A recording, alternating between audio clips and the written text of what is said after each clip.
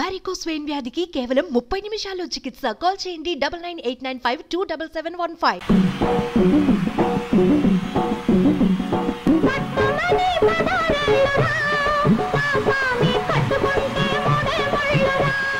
ఈ శరీరంకి వయసు అవుతుంది, నా మనసుకి వయసు 22. అంటే ఎంత యంగ్ మదర్ని పెట్టారు అనేది ఎక్కువ ఉంటుంది. ఇప్పుడంటే యంగ్ మదర్స్ ఫేమస్, వాళ్ళే ట్రెండ్ ఇప్పుడు. బట్ ఆ రోజులు అలా ఉండదు. వైట్ హెయిర్ వేసేయండి. బాలయ్య గారు నన్ను క్షమించండి.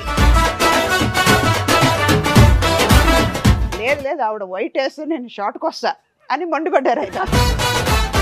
సారీ సుధా అన్నారు ఆయన. అమ్మ అంటే అమ్మలాగే ఉంటారు, ఇంట్లో ఎట్లా ఉంటారో అట్లనే. అది ఇష్టమా లేకపోతే డైరెక్టర్స్ అడుగుతారా? నీ ముఖం గ్లామర్ క్యారెక్టర్కి పనికిరాదు. సుధా గారు అంటే బయట ఎక్కువ వినిపించేది ఇండస్ట్రీలో, నేను కూడా ఎక్కువ విన్నది. 100 కోట్లు సంపాదించారు. సంపాదించిన 100 కోట్లను కూడా పోగొట్టుకోవాల్సి వచ్చింది, పోగొట్టుకున్నారు. చెప్పుకోవడంలో నేను సిగ్గుపడట్లేదు నాన్న. భయపడుతూ ప్రతి క్షణం నేను భయపడాలి, బతకాలి. అది అవసరం లేదు కదా. టచ్లో ఉన్నంతకాలం బాండింగ్ ఎలా ఉండేది తల్లికి కొడుక్కి? తన లైఫ్లో ఒకటి వచ్చింది, రాని ఎన్నాళ్ళు ఉంటారో చూద్దాం. 40 సంవత్సరాల నుంచి అమ్మగా చూస్తూనే ఉన్నాం మిమ్మల్ని. ఇప్పుడు వచ్చే మోడల్ అమ్మలకి అలవాటు పడ్డారా హీరోస్, డైరెక్టర్స్?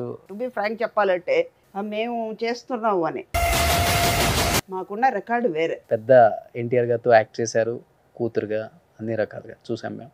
అండ్ చిన్న ఎన్టీఆర్తో కూడా స్టెప్లు వేశారు. చిన్న ఎన్టీఆర్ ఎలా ఉంటుంది ఆ స్వభావం కానీ? వాడు అని ఎందుకు అంటున్నానంటే,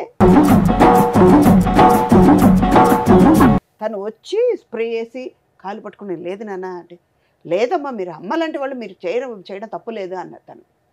బట్ అమ్మ ఈ మధ్యకాలంలో మనతో పాటు వర్క్ చేసిన కో స్టార్స్ అంతా కూడా 1 by 1 వెళ్ళిపోతూనే ఉన్నారు. కృష్ణ గారు, కృష్ణరాజు గారు, కైకాల సత్యనారాయణ గారు, చలపతిరావు గారు. ఎలా అనిపిస్తుంది అంటే ఇండస్ట్రీకి అన్ని వజ్రాలన్నీ రాలిపోతున్నాయి. ఈ హీరోలకి దగ్గర కొంతమంది మేనేజర్స్ అని వాళ్ళు వచ్చేసి సగం మొత్తం ఇండస్ట్రీని పాడు చేశారు. కారణం ఏంటి తెలుసా? నా ఆలోచన నాలో ఉన్నప్పుడు వాళ్ళు ఎంత చెప్పినా ఒక సెకండ్ నేను ఆలోచిస్తాను, ఎందుకు చెప్తున్నారు. Hi hello, welcome to Suman TV and welcome to my show heart to heart with Roshan. ఇప్పుడు మన షోకి రాబోయే గెస్ట్ గురించి చెప్పాలి అంటే, ఇప్పుడు వరకు తను చాలా మంది మాటల రూపంలో పిలిచారు. ఫస్ట్ టైం పాట రూపంలో నేను ఇంట్రడ్యూస్ చేయబోతున్నాను మీకు ఆ గెస్ట్ ని. Is none other then great versatile actor Sudha గారు.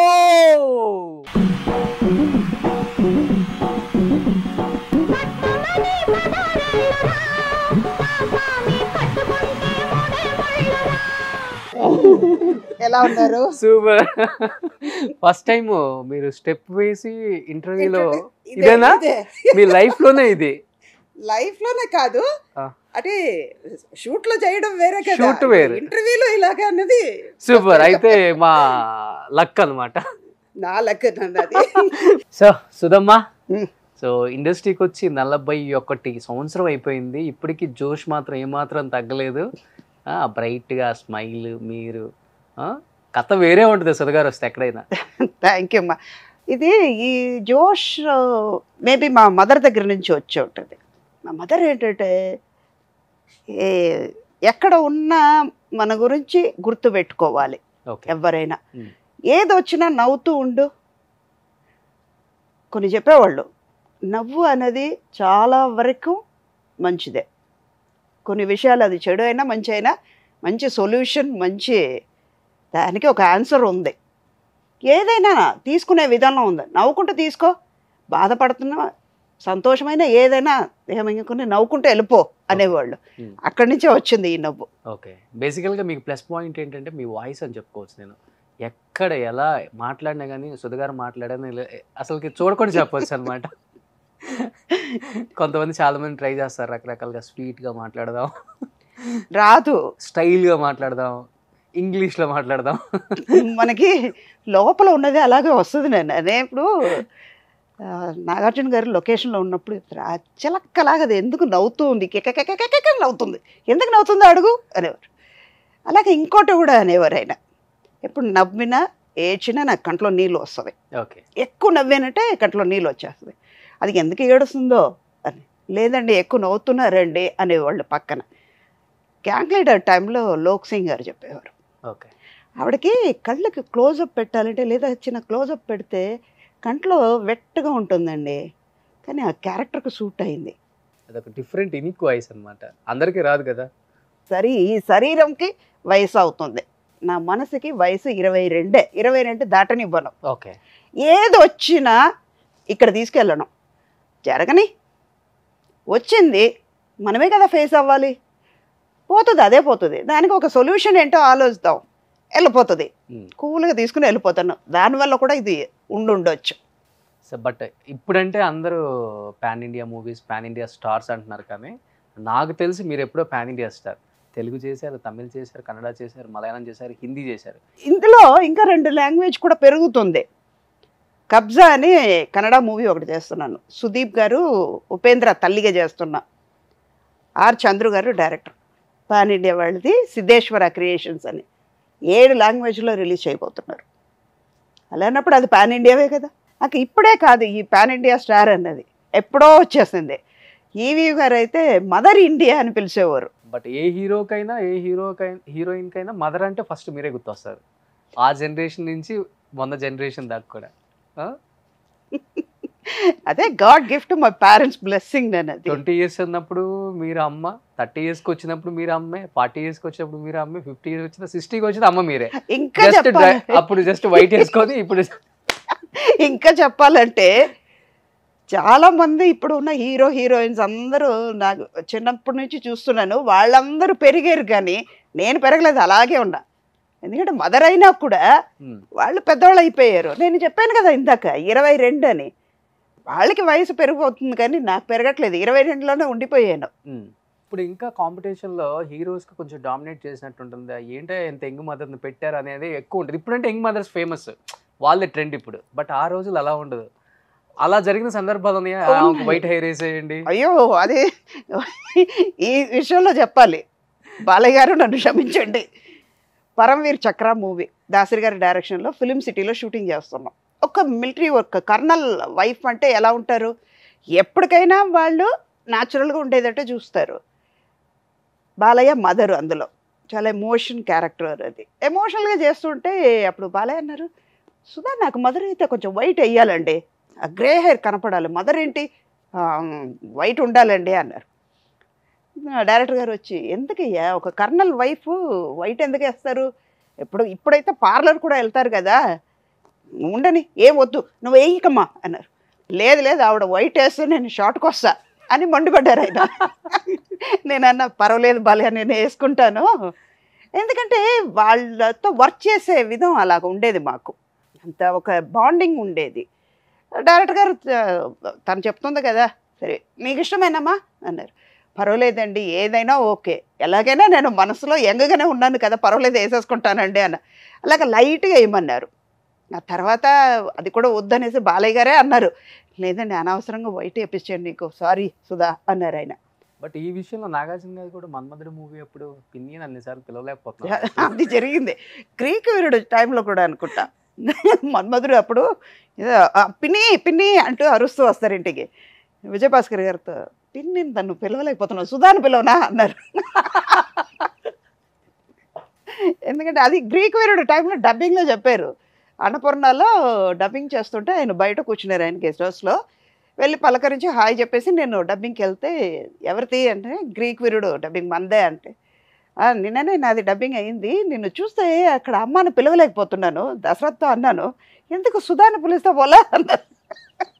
అంటే అది ప్లస్ నన్ను, అది నాకు అందరికీ మదర్గా చేశాను. నాట్ ఓన్లీ తెలుగు, తమిళ్లో ప్రభు గారికి, అజిత్ గారికి, నాకంటే పెద్దవాళ్ళు. మలయాళం చూస్తే మోహన్ లాల్కి అమ్మ, మమ్ముటికి అమ్మ, సురేష్ గోపికి అమ్మ. అలా చూస్తే కన్నడలో కూడా ఉపేంద్ర గారికి అమ్మ. అంటే మేబీ నాకంటే 1 or 2 years చిన్నవాళ్లే అనుకోండి, కానీ మదర్గా ఉండాలి కదా, దాని తగ్గట్టుగా నేను చేసుకున్నాను. క్యారెక్టర్ ప్రజెంట్ చేసేటప్పుడు మదర్గా ఉండాలని. ఓకే, ఆల్మోస్ట్ అందరు trending హీరోస్కి and star హీరోస్కి, pan India హీరోస్కి కూడా అమ్మగా చేశారు. ఏదన్నా హీరోకి మిగిలిపోయిందా అమ్మగా చేయకుండా? ఎవరికి లేదు, ఒక చిరంజీవి గారు తప్ప. చేయలేదు. ఎందుకంటే మేబీ ఆయనకి అనిపించలేదేమో. అంటే ఎంటర్ అయ్యేటప్పుడు ఒక గ్యాంగ్ లీడర్, రౌడీ అల్లుడు, అక్క చేశాను, వదిన చేశాను, ఒకవేళ అమ్మలాగా అనుకోలేకపోతున్నారేమో. నేను సూట్ అవ్వను అని అనుకున్నారో లేకపోతే డైరెక్టర్స్ మనసులో రాలేదేమో. ఇంకోటి, నేను 81లో తమిళ్లో ఎంటర్ అయినా కూడా హీరోయిన్గా చేశాను, తర్వాత క్యారెక్టర్ ఆర్టిస్ట్ అయ్యాను. 87లో తెలుగు ఇండస్ట్రీకి వచ్చేటప్పుడు బాలకృష్ణ గారికి వదిన, పిఏపి తాతినేని రామారావు గారు డైరెక్షన్, పెద్ద పెద్ద ప్యాడింగ్ ఆర్టిస్ట్ అందరూ ఉన్నప్పుడు కూడా వదినగా చేసేటప్పుడు వాళ్ళందరూ ఒక పీరియడ్కి చిరంజీవి గారికి, కృష్ణ గారికి, నాగార్జున గారికి, వెంకటేష్ గారికి వీళ్ళందరికీ అక్క వదిన అయ్యాను.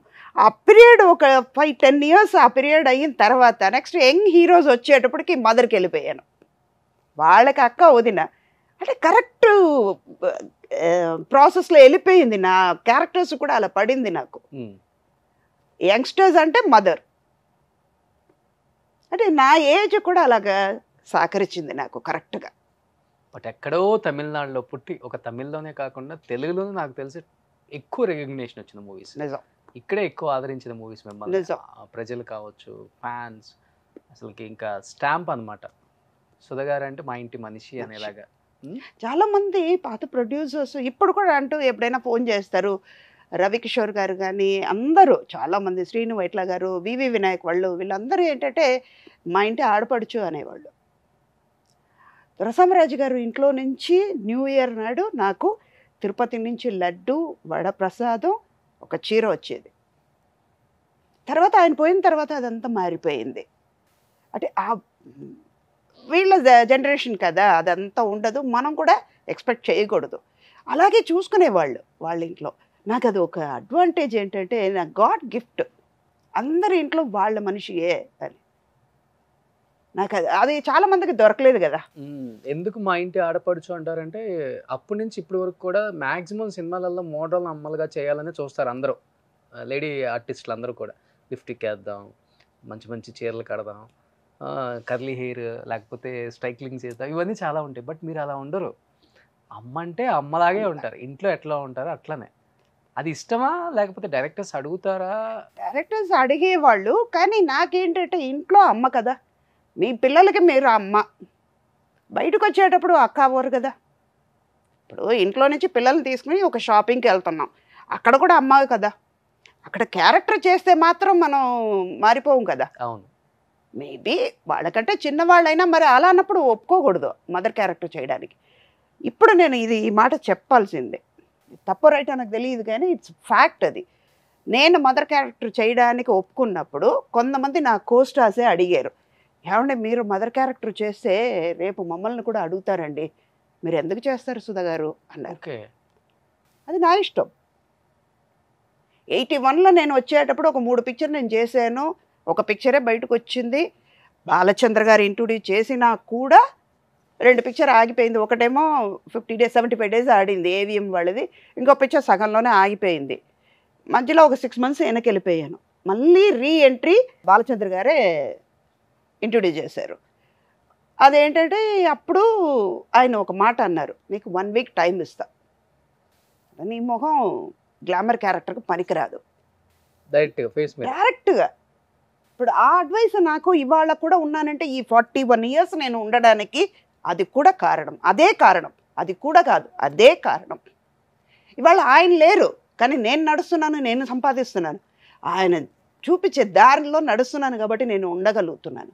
ఒకే ఒక మాట అన్నారు, 1 week నీకు టైం ఇస్తా, హీరోయిన్కి equal character, sister character artist అయ్యేవనుకో నువ్వు ఇండస్ట్రీలో నువ్వు ఉన్నంత వరకు నువ్వే చేస్తూ, లేదు నాకు వెళ్ళిపోతాను అన్నంత వరకు నువ్వు ఉండొచ్చు, డిసైడ్ చేసుకో. హీరోయిన్గా పనికిరావు. ఎన్ని పిక్చర్స్ హీరోయిన్ ఓరియంటెడ్గా తీస్తారో తెలీదు. నీ మొహమా గ్లామర్గా అస్సలు పనికిరాదు. ఒక పని మనిషి క్యారెక్టర్ గ్లామర్గా చేయాలంటే కూడా నీకు రాదు, సూట్ అవ్వదు. ముందు నువ్వు చేయగలుగుతావు, పర్ఫార్మెన్స్ చేయగలుగుతావు, కానీ నీ మొహం సూట్ అవ్వాలి కదా, మేము చూడగలగాలి కదా. ఆలోచించుకొని నీకు 1 week టైం ఉంది, ఆలోచించి చెప్పు అన్నారు. ఇంటికి వెళ్ళాను. నాకు ఒక అలవాటు ఏంటంటే వింటే ఇది చాలా విచిత్రంగా ఉంటుంది. నాకు డిసిషన్ తీసుకోవాలంటే నా బాత్రూంలో వెళ్ళి కూర్చుంటాను, రెస్ట్ రూమ్లో వెళ్ళి కూర్చొని ఒక అరగంట సేపు కూర్చొని ఆలోచిస్తాను అనమాట. ఎవరైనా పూజ రూమ్లో కూర్చుంటారు, హాల్లో కూర్చుంటారు, లేదా ఎక్కడైనా లోన్లీగా కూర్చొని ఆలోచిస్తాను. అక్కడికి వెళ్ళిపోయి అలా కూర్చొని ఆలోచించాను అనమాట. మా మదర్తో చెప్పాను. బయటకు వచ్చినాక, అమ్మ ఇలాగ డైరెక్టర్ గారు అన్నారమ్మా ఏం చేద్దాం అని చెప్పింది కరెక్టే. ఫైనల్ డెసిషన్ నీది, నువ్వు ఇండస్ట్రీలో ఉండాలి అనుకుంటున్నావు కదా, ఏమనుకున్నావో అది చెప్పేసే అన్నారు. వెళ్ళిపోయాను బండి తీసుకుని. అప్పుడు చెన్నైలో మేము అశోక్ నగర్లో ఉన్నాం, ఆయనేమో మైలాపూర్లో ఆఫీస్లో ఉన్నారు, మిన్బింబెంగల్ కవితాలయ ఆఫీస్లో. వెళ్ళిపోయాను, 1 అవర్లో వెళ్ళిపోయాను. ఓకే సార్ నేను చేస్తున్నాను అన్నాను. వన్న కనవగలని కలర్ఫుల్ డ్రీమ్స్ అని, ఓకే, అది సూపర్ డూపర్ హిట్ అయ్యింది. 300 days ఆడింది 84లో. ఒక సాంగ్ లేదు ఆ పిక్చర్లో. మురళి అని మనం కార్తిక్ ఉన్నారు కదా, తమిళ పాత కార్తిక్, గౌతమ్ వాళ్ళ ఫాదరు ఆయన, మురళి అని ఇంకో ఆర్టిస్టు, అథర్వ వాళ్ళ ఫాదరు, ఇద్దరు హీరోస్, నేను, నాసర్, జయశ్రీ. అప్పుడే నేను 84లోనే నా హస్బెండ్ని చంపే క్యారెక్టర్ చేశాను అన్నమాట. అది ఎవ్వరు చెయ్యరు ఆ క్యారెక్టర్ నేను చేశాను, ప్రాస్టిట్యూట్ క్యారెక్టర్. అంత ధైర్యంగా, అదేమో అడియొഴുకు అని మలయాళం పిక్చర్, మమ్ముట్టి శశి గారు చేశారు, అది తమిళ్లో తీశారు. అది నాకు రీఎంట్రీ. 300 days ఆడింది ఆ పిక్చర్. అంటే మిమ్మల్ని నొప్పించాలని కాదు, మీకు ఇష్టమైతే ఆన్సర్ చేయొచ్చు ఈ క్వశ్చన్కి. మీరు బిఫోర్ ఒక మాట అన్నారు, బాలచంద్ర గారు లేకపోవచ్చు, బట్ ఆయన చెప్పిన సజెషన్ వల్ల నేను ఇన్ని సినిమాలు చేస్తున్నాను, ఇంత సంపాదించాను అని. ఈ సంపాదన అనేది యాక్టర్స్కి అనేది ఒక్కొక్కరికి వరం అవుతుంది, ఒక్కొక్కరికి శాపం అవుతుంది కూడా. ఎక్కువ సంపాదించినా కష్టమే, తక్కువ సంపాదించినా ఎందుకు సంపాదించలేదు వాళ్ళలాగా నువ్వు అని చెప్పేసి మాటలు కూడా వినాలని కష్టమే అది కూడా. బట్ సుధ గారు అంటే బయట ఎక్కువ వినిపించేది ఇండస్ట్రీలో, నేను కూడా ఎక్కువ విన్నది. 100 కోట్లు సంపాదించారు కష్టపడి, చెమట వచ్చి, అన్ని సినిమాలే, దాదాపు 1000 సినిమాలు యాక్ట్ చేశారు మీరు. క్యారెక్టర్ ఆర్టిస్ట్గా 1000 సినిమాలు అంటే పెద్ద విషయం అది. ఈ రోజుల్లో ఒక 100-200 చేయాలంటేనే అల్లాడిపోతున్నాం. అలాంటి ఆర్టిస్టులను చూసాం, 1000 సినిమాలు చేశారు, 100 కోట్లు సంపాదించారు. సంపాదించిన 100 కోట్లను కూడా పోగొట్టుకోవాల్సి వచ్చింది, పోగొట్టుకున్నారు. పోగొట్టుకున్నా కానీ అసలు అది పట్టించుకోవట్లేదు, ఉండటానికి తినటానికి హ్యాపీగా ఉంది చాలు అనుకొని ఇప్పుడు ఉంటున్నారని విన్నాను. నిజమా అమ్మా ఇది? ఇది నిజమే, చెప్పుకోవడంలో నేను సిగ్గుపడట్లేదు నాన్న. ఎందుకంటే ఇది కొంతమందికి ఇది ఇన్స్పైర్ అయ్యి వాళ్ళు బయటపడ్డారంటే అది హ్యాపీయే. డబ్బు అన్నది ఏంటి, ఎక్కువ సంపాదించే కొద్దీ దాన్ని మనం కాపాడాలి, మనల్ని మనం కాపాడుకోవాలి. అది మన కాపాడదు. ఇవాళ నా దగ్గర ఉంటుంది, ఇప్పుడు రేపు నా డ్రైవర్ దగ్గరికి వెళ్ళొచ్చు, వాడు పెద్దవాడు అయ్యిపోవచ్చు, నా దగ్గర పనిచేసే వాళ్ళ దగ్గరికి వెళ్ళిపోవచ్చు, వెళ్తుంది, అన్నీ ఉంటాయి. అలాగని నాకు 1 కోటి రూపాయలు ఉన్నా కూడా, నాకు 100 కోట్లు ఉంది, 200 కోట్లు ఉంది, 500 కోట్లు ఉన్నా కూడా ప్రశాంతంగా నేను బయటకు వెళ్ళలేను కదా. నా వెనకాల ఎవరు వస్తారో తెలియదు, నన్ను చంపడానికి, నా డబ్బు, నా ప్రాపర్టీని తీసుకోవడానికి, మోసం చేయడానికి ఎంతమంది తిరుగుతారో నాకు తెలియదు. భయపడుతూ ప్రతి క్షణం నేను భయపడాలి, బతకాలి. అది అవసరం లేదు కదా. ఇప్పుడు నైట్ భోజనం నేను ఇప్పుడు తినలేను కదా. ఇది వేదాంతంగా అనిపించవచ్చు కానీ నిజం అదే. రేపు ఏం జరగబోతుంది అని ఎవరికీ తెలియదు, మరో క్షణం ఏం జరుగుతుందో తెలియదు, జరగబోతుందో తెలియదు. అలానప్పుడు నేను ఎందుకు ఆరాటపడాలి? వాళ్ళు మోసం చేశారు కాబట్టి వాళ్ళ గురించి నాకు తెలిసింది. దీనికోసమా మీరు ఆశపడుతుందని ఆలోచించకుండా ఒక సంతకం పెట్టేశారండి అసలుకి మొత్తం. దానివల్ల ఏమైంది? వాళ్ళకి నన్ను మోసం చేసే వాళ్ళకి ఇంకో వాళ్ళు వస్తారు కదా మోసం చేయడానికి, జరగదా? ఎన్నాళ్ళు బతుకుతారు అది? ఇప్పుడు మీ దగ్గర నేను ఒక 500 దొంగతనం చేశాను, 500 పెట్టుకుని నేను ఎంతసేపు నేను తృప్తిగా ఉండగలుగుతాను? సరే 500 కాదు, 5,000, 5 లక్షలు తీసుకున్నాను. 5 లక్షల్లో ఎన్నైనా కొనుక్కుంటావు. ఇప్పుడు ఉన్న పరిస్థితికి 500 కోట్లు కూడా సరిపోవు. ఇప్పుడు బయటకు వెళ్ళామా, ఒక కాఫీ తీసుకున్నామా, ఒక కాఫీకి కూడా మామూలుగా ఎయిర్పోర్ట్లో ఒక కాఫీ తాగాలంటే 500 లేకుండా ఒక కాఫీ తాగలేం. ఒక వాటర్ బాటిల్, ఒక కాఫీ తాగాలంటే 500 సరిపోదు, దాన్ని తగ్గట్టుగా సంపాదించాలి. ఎందుకు? హ్యాపీగా ఉన్నాం ఇంట్లో. 500 బదులు 500 పాలు ఒక 4 లీటర్ కొనుక్కొని హ్యాపీగా అందరూ కాఫీ తాగొచ్చు, తాగి ఎయిర్పోర్ట్కి వెళ్ళిపోవచ్చు, సరిపోద్దు కదా. అంటే ఎప్పుడు బాధ అనిపించలేదా కష్టపడింది? అంటే అప్పులు తీరిపోయింది కదా. నేను డెస్టినీని నమ్ముతాను ఎక్కువ. ఏదో ఒక కారణంతో మనని పుట్టించాడు, ఈ మట్టిని ఇక్కడ తీసుకొచ్చి పెట్టాడు. వీళ్ళ తల్లిదండ్రులకి ఇలాంటి ఈ కూతురు ఉంటుంది, ఈ ఫ్యామిలీలోనే పుట్టాలి, నువ్వు ఈ ఇలా చెయ్యాలి, ఇలా ఉండాలని ఆయన గ్రాఫ్ ఇచ్చి పెట్టాడు కిందకి. అది మారదు కదా. నా ప్రయత్నం ఉంటుంది, లేదని కాదు, కానీ ఏదో ఒక కారణం ఉంటుంది, దానివల్ల ఇవన్నీ జరుగుతుంది. కానీ సుధా అనగానే ఇప్పుడు కోట్లాది మందికి తెలిసి వస్తుంది. అది ఎవరిచ్చింది? ఆయన ఇచ్చాడు, చేసాను, కానీ నాకు తృప్తిగా ఉంది కదా. 40 సంవత్సరాలలో కష్టపడి సంపాదించింది 4 సెకండ్లో ఒకే ఒక డిసిషన్తో ఒక సంతకంతో అయిపోయింది.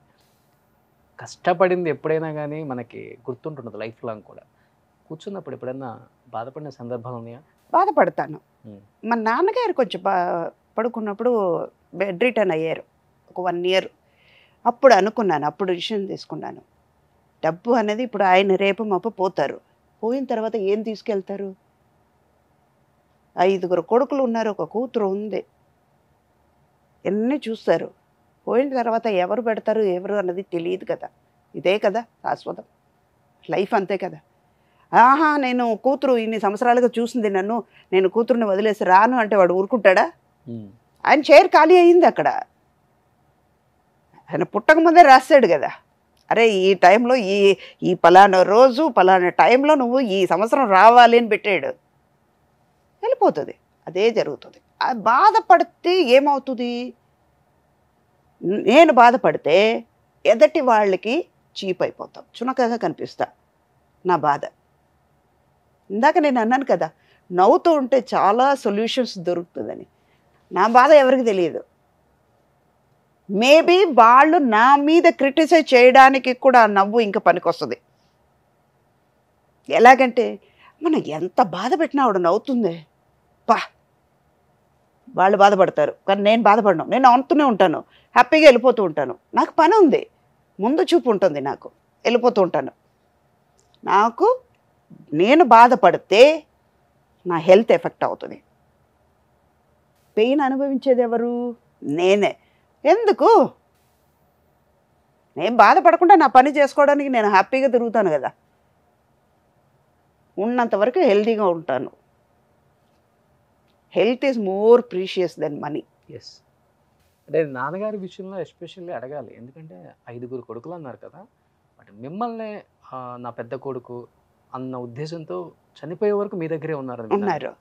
ముందు ఒక కొడుకులు అంటే ఆయనకి ఇష్టం ఉండదా, లేకపోతే కూతురే బాగా చూసుకుంటుందన్న ఆలోచన ఉంది, కానీ కొంచెం ఫైనల్ డేస్లో ఆయనకి ఏంటంటే 68లో క్యాన్సర్ వచ్చింది.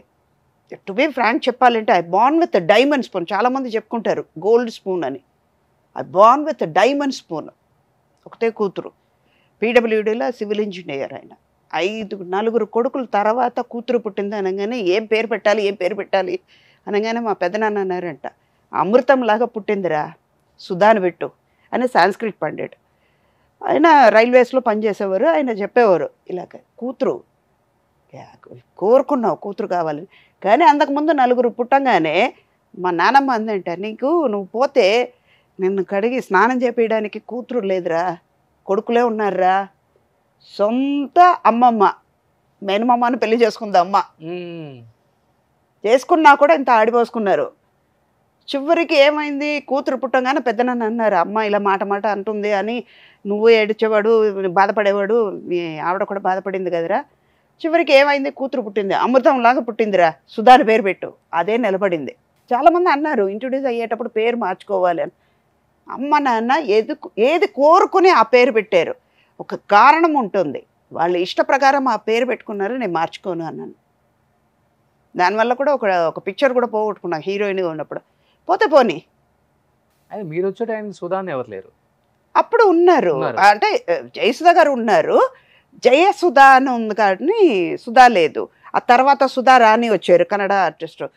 తమిళ్లో సుధా అని ఒక హీరోయిన్ టి రాజేందర్ పిక్చర్లో చేశారు. కానీ వాళ్ళందరూ నేను వచ్చేటప్పుడు ఎవ్వరు లేరు. సుధా అని ఎవరికి తెలుస్తుంది, పెట్టచ్చు అని అలాగొచ్చేస్తాను. బాలచంద్ర గారు కూడా అన్నారు, పేరేమన్నా మార్చాలా నీకు అన్నారు. సార్ నా ఉద్దేశం ఇదండి అన్నాను. మా మదర్తో చెప్పాను అన్నమాట. మా డైరెక్టర్ గారు అడుగుతున్నారు ఏం చెప్పాలంటే, లేదండి తనకి కావాలని ఈ కారణం వల్ల ఈ పేరు పెట్టాల్సింది వచ్చింది, మార్చడానికి ఇష్టం లేదండి అన్నారు అమ్మ. అదే ఉండిపోయింది. అదే నేను ఇందాక అన్నాను కదా, బోర్న్ విత్ డైమండ్ స్పూన్ అని. అలాగే ఒక కూతురుగా ఇంటికి ఒక 20 తులాలు నేను నగలు వేసుకుని తిరిగేదాన్ని. అందుకే అన్నీ చూసి వచ్చాను.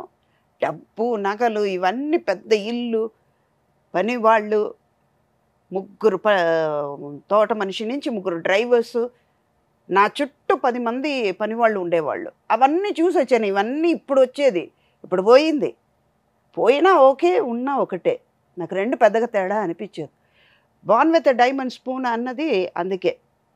పుట్టిన తర్వాత అన్నీ ఒక్కొక్కటి, మా నాన్నకి క్యాన్సర్ వచ్చేటప్పుడు ఒక్కొక్కటి వెళ్ళిపోవడం. చివరికి నాకు తెలిసి నేను 6th ఎప్పుడో చదువుతున్నాను, మా అమ్మది మంగళసూత్రం అమ్మేసి మాకు భోజనం పెట్టారు. ఆ లైఫ్లో అది కూడా చూసాను. డైమండ్ చూశాను, చివరికి అల్యూమినియం స్పూన్ కూడా లేకుండా చూశాను. అందుకే డబ్బు మీద నాకు పెద్ద ఇది లేదు. ఇది ఓపెన్గా చెప్పుకుంటాను, నేను సిగ్గుపడట్లేదు. అది చూసావు, హై ఎండ్ చూసావు. ఏమి లేకుండా ఇది కూడా ఇలా కూడా బతకాలమ్మా, తెలుసుకో అని దేవుడు పెట్టాడు నాకు. డబ్బు అనేది శాశ్వతం కాదు. పోయింది. నాన్నగారికి క్యాన్సర్ రావడం వల్ల మెల్లమెల్లగా పోయింది లైఫ్లో. నేను సినిమాకి ఎంటర్ అవ్వాలి. అమ్మ థియేటర్ ఆర్టిస్ట్, థియేటర్కి తీసుకొచ్చారు. అవన్నీ జరిగినాయి అన్నమాట. 84లో అన్నీ మంచిగా జరిగింది. హ్యాపీగా ఉన్నాం. ఇప్పుడు అమ్మ నాన్న లేదు, అది ఒక్కటే. బట్ లేరని నేను అనుకోను, ఎందుకంటే నాలోనే ఉన్నారు వాళ్ళు. బ్యాక్ బోన్ అంటారు కొంతమంది, నేను నా హార్ట్ బీట్ అంటాను అమ్మ నాన్న. చాలామందికి కూతుర్లు నాన్నగారితో క్లోజ్గా ఉంటారు కదా, కానీ నేను మా మదర్తో క్లోజ్గా ఉండేదాన్ని. ఫ్రెండ్లీగా చూసేది, ఒక ఫ్రెండే. షూట్స్కి అంత అమ్మ వస్తారు కదా, అమ్మ వచ్చేవాళ్ళు. ఏదైనా బాధ ఉంటే అమ్మకే చెప్పుకునేదాన్ని, వేరే ఎవ్వరికి చెప్పేదాన్ని కదా. నాకు ఫ్రెండ్స్ అన్నవి ఇప్పుడు ఒక 30 yearsగా బెంగళూరు పద్మ నాకు మంచి ఫ్రెండ్. ఎప్పుడైనా మాట్లాడాలంటే మాట్లాడతాను. అంటే తను బిజీగా ఉంటుంది, నేను బిజీగా ఉన్నాను. ఆన్ అండ్ ఆఫ్ ఎప్పుడైనా ఒక 2 సార్లు అలా మాట్లాడుకుంటాం. లేదా ఇప్పుడు ఉంది కదా వాట్సాప్ కాలింగ్, అవన్నీ ఎప్పుడైనా చేస్తానన్నమాట. బట్ ఏదైనా అమ్మ ఉన్నంత వరకు అమ్మతోనే.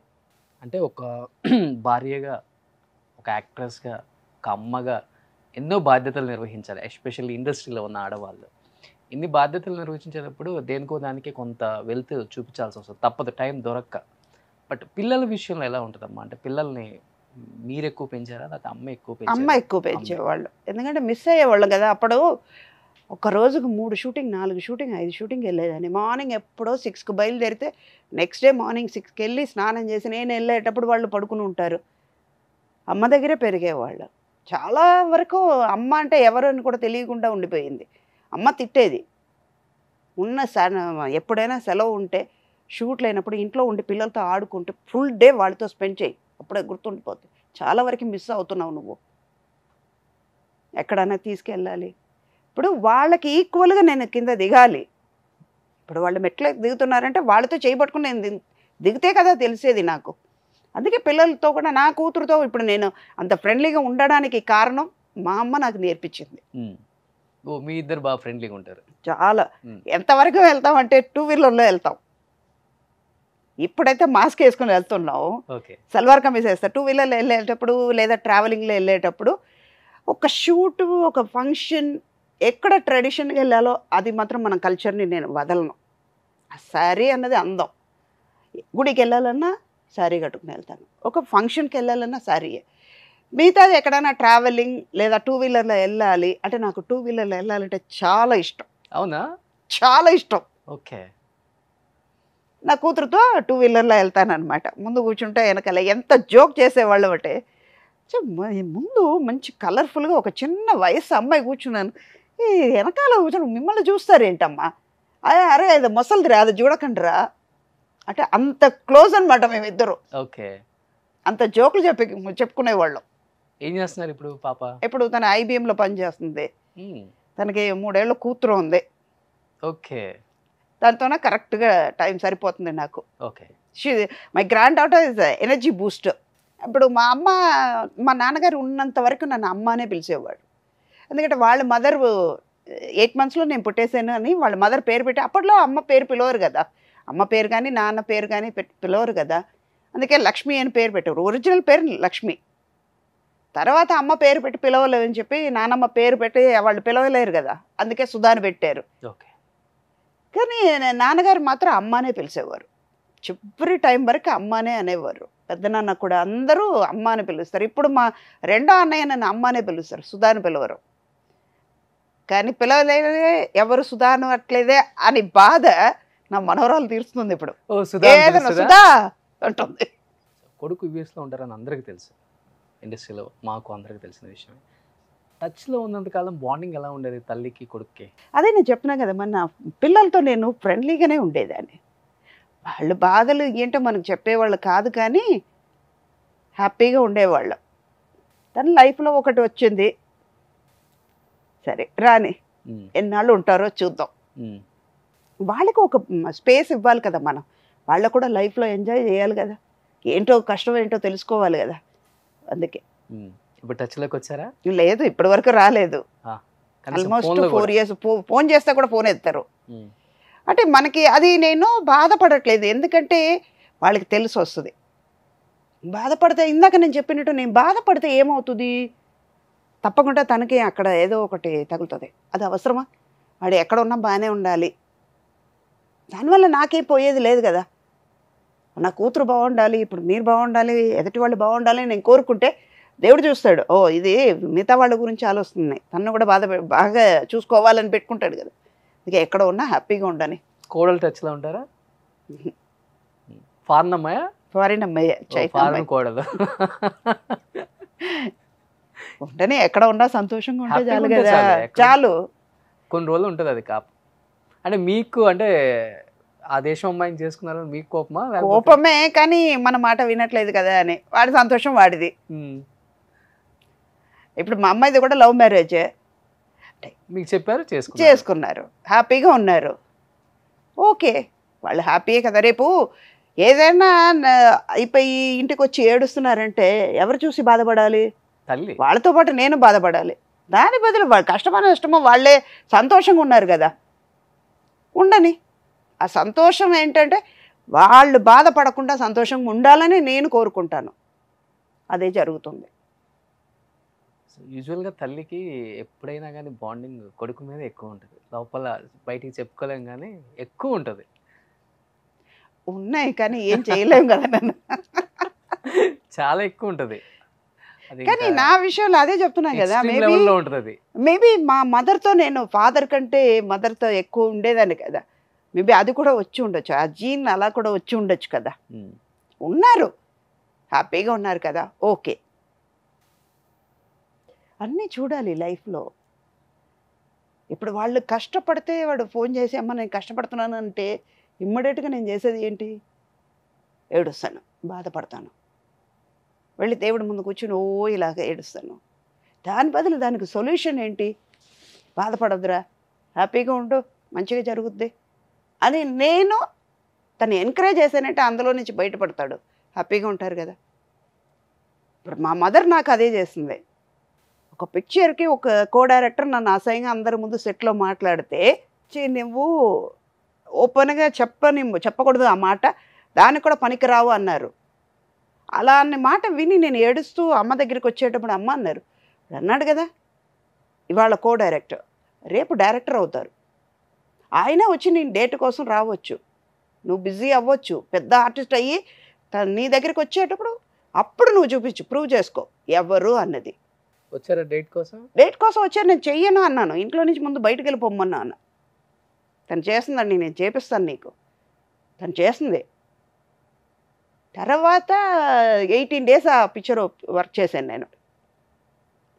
ప్రతిరోజు ఆయన గిల్టీగా ఫీల్ అయ్యాడు. లాస్ట్ డే ఇంటికి వచ్చిన తర్వాత షూట్ అయ్యి ఇంటికి వచ్చేసాను, ఒక ప్యాకప్ అయ్యి 7కి ఎప్పుడో ఇంటికి వచ్చిన తర్వాత 8:30కి ఆయన వస్తున్నారు. అమ్మ డిన్నర్ టైంకి టేబుల్ మీద కూర్చుని ఉంటే ఆయన వచ్చి కూర్చున్నారు.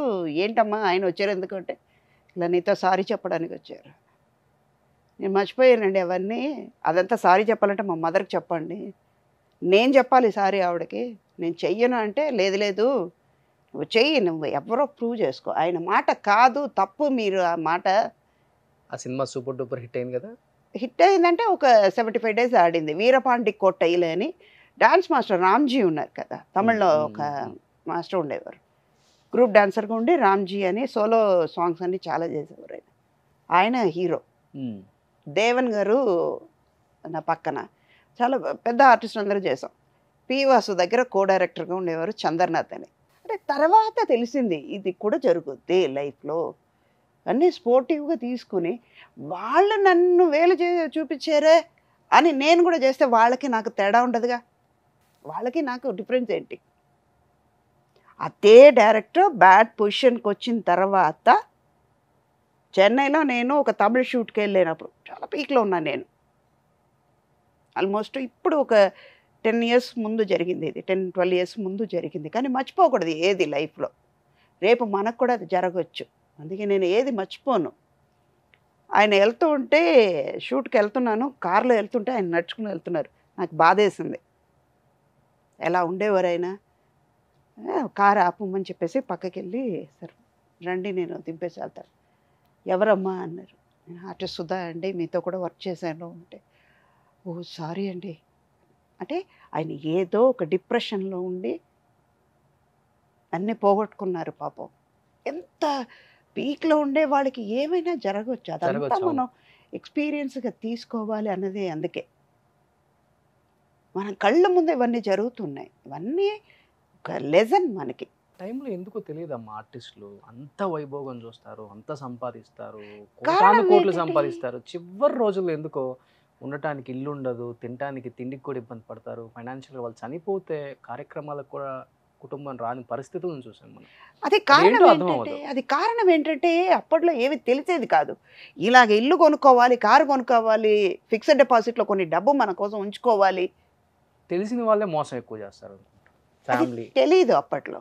మన ఫ్యామిలీ, మన బ్రదర్స్, మన సిస్టర్, మన కుటుంబం, వీళ్ళకి చెయ్యాలి అని ఆ రిలేషన్షిప్ బాండింగ్ ఎక్కువ ఉండేది. రాత్రి భోజనం మనం తినలేము కదా, అర్థం కాలేదు. అది నలుగురు కావాలి. ఇక్కడ కాంపౌండ్స్ వచ్చేసాయి, అడుగు పెట్టాలన్నా పర్మిషన్, మాట అనాలన్నా భయం వేస్తుంది. ఏం మాట్లాడతారో వాళ్ళు, దానివల్ల మనం ఏం అనాలి, మనం బాధపడాల్సింది వస్తుందో అని.